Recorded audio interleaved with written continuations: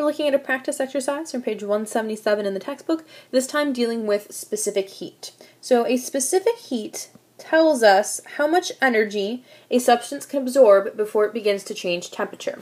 Because of this, the units of specific heat are joules, so how much energy it can absorb before changing temperature. In this case, it's in Kelvin. Now, how much stuff we have can either be in grams or moles. When it's in grams, it's a specific heat capacity or a specific heat, and when it's in moles, it's a molar heat capacity. So in this case, you've got a specific heat, which is why it's in joules per gram Kelvin. You could also see it in joules per gram degree C. Remember that the degree size of the Kelvin scale and the Celsius scale are exactly the same.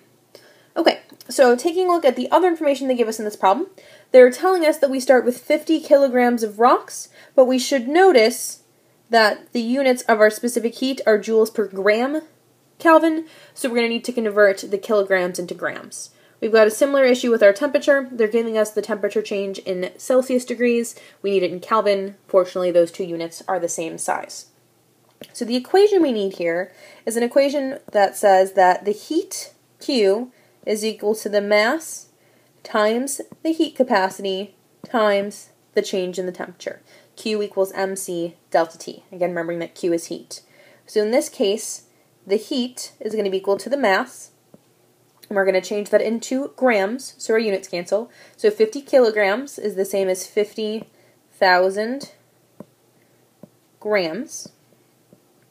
They told us that the specific heat was 0.82 joules per gram Kelvin.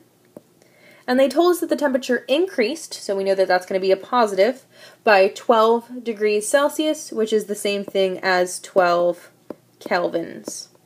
Okay, so doing this math, we're going to see our units of grams cancel, our units of temperature cancel, and we're going to be left with units of joules, which is exactly what we want. Taking a look at our significant figures, we only have two significant figures in the specific heat, so we're only going to get 2 in our final answer.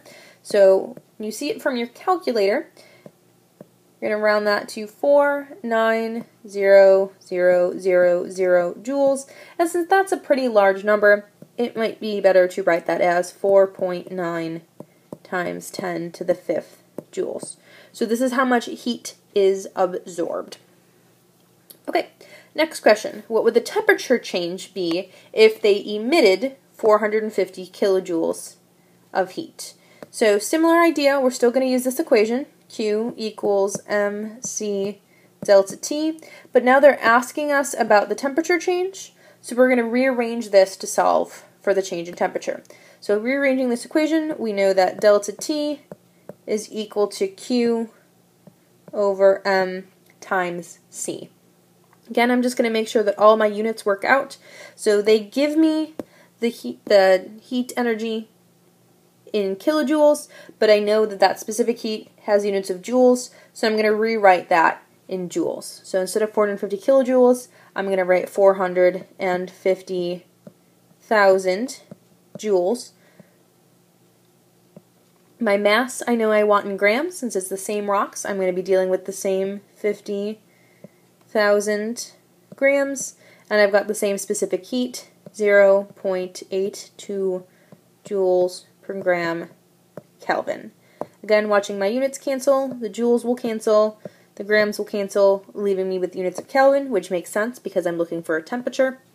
So doing this math, make sure you only round to two significant figures. You're going to be looking at 11 Kelvin, which is the same thing as 11 degrees Celsius, because remember that the size of a Kelvin is the same as a Celsius degree. So these are pretty straightforward calculations. You're going to use that equation, Q equals mc delta T. Just make sure you have everything in the correct unit. So watch very carefully for the unit of the specific heat or the heat capacity, and make sure you're converting all of your other units to match that so your calculations work out.